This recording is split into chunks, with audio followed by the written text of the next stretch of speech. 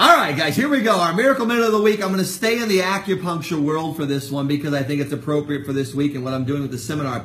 I was in my practice. I have a lady I've been treating for a while. I've been doing the MMR work, right? We're doing all this muscle work, doing a phenomenal job. She's lost a ton of weight. She's in great shape. She's going back to lifting weights and doing everything she wanted to do, but she's got this just nagging pain sitting up around the, I would say the bottom of her rib cage on the back side.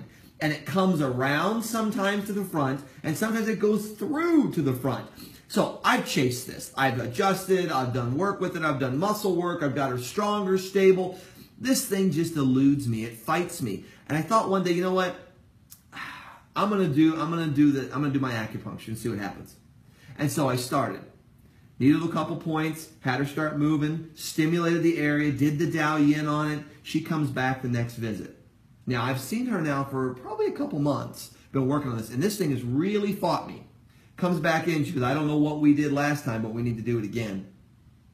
I'm like, what do you mean? She goes, I'm 80% better for the first time in years. Now, she's been battling this for many years. Nobody's been able to figure it out. 80% better. It goes back. That's a miracle. That's a miracle minute. Those are the things you expect to see happen. And those are the things when they do happen, you got to share them. So that's a great fun story. I like those things.